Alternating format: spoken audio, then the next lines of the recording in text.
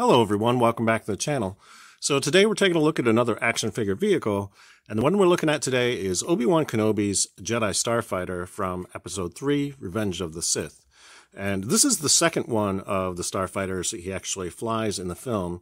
The first version we see is in the opening battle scene where he and Anakin Skywalker are trying to rescue the Supreme Chancellor from the clutches of General Grievous and Count Dooku.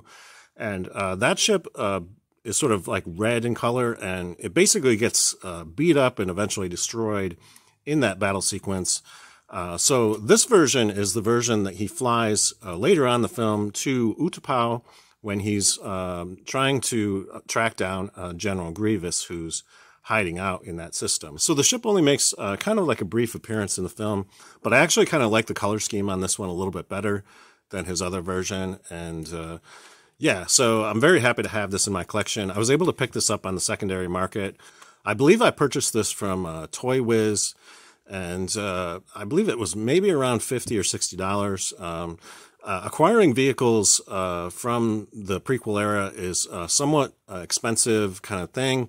And, but in terms of how you need to collect vehicles for 3 3/4 inch Star Wars action figures now, it pretty much is one of the few options that you have is buying older vehicles, because Hasbro doesn't really seem to want to produce very many vehicles for, say, their vintage collection line.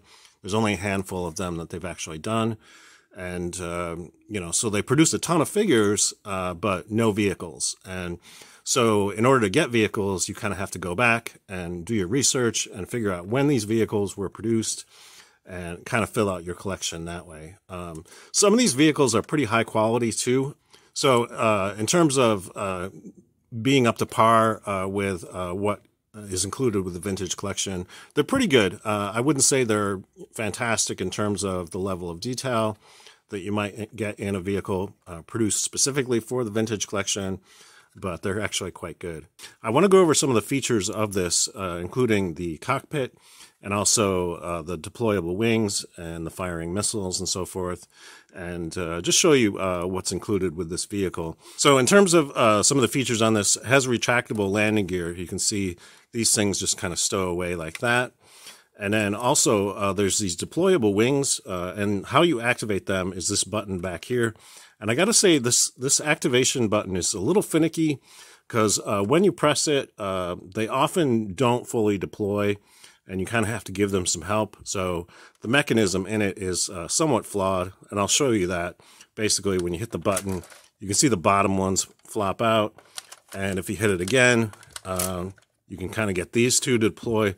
But again, this one doesn't really seem to want to deploy fully, so you can kind of like get it started, and then when you hit it again, then they fully deploy.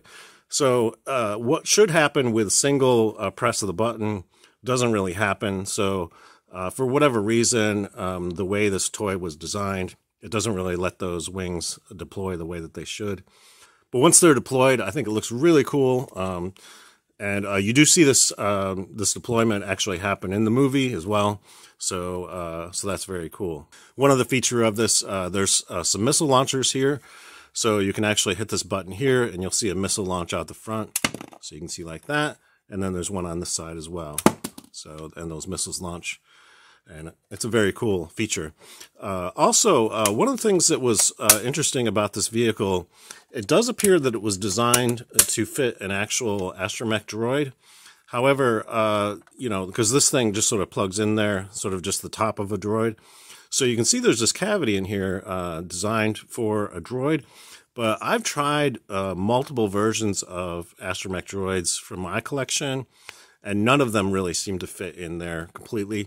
The closest one I have is this one from the Power of the Force line, this R2-D2, which kind of fits in there. If you kind of fiddle with it, you can kind of get him to sort of go down in there, but not really all the way. And the only way he can kind of get in there all the way is if you flip his legs upward like this.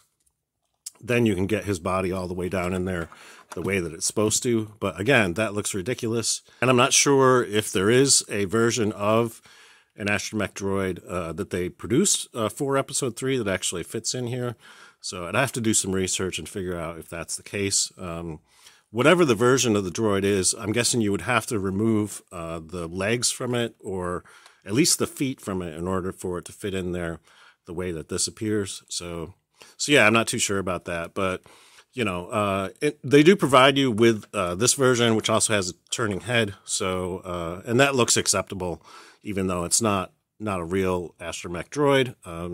And again, it just confuses me about why they produced this cavity in the first place, if it really wasn't going to fully accommodate a droid figure.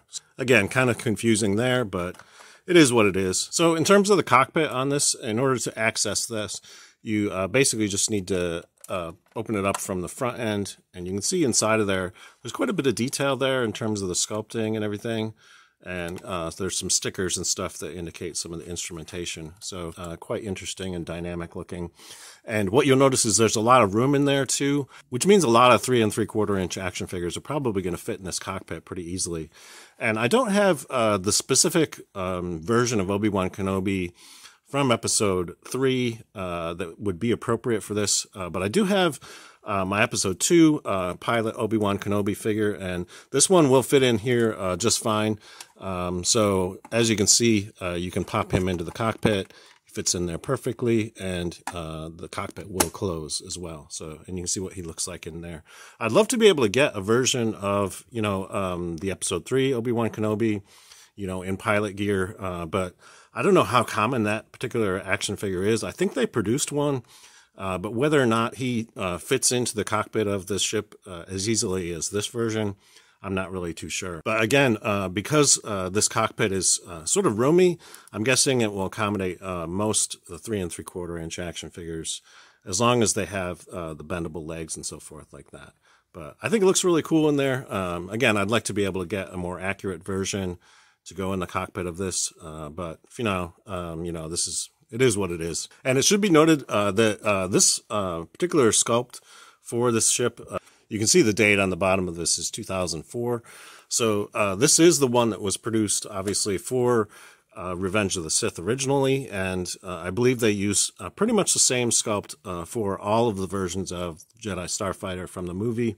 So I'm guessing Anakin Skywalker's, Obi-Wan's first version and this version all use essentially the same sculpt for the ship itself.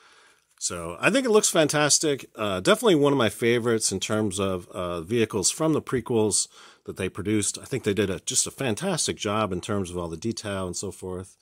And very happy to have this in my collection. That's all I have for you today. If you enjoyed this video, please give it a thumbs up. And if you'd like to see more reviews of action figure vehicles in the future, think about subscribing to my channel, because I will be covering a lot more of this stuff in future videos. Until next time, I hope you're having a great day, and may the Force be with you. Thanks for watching.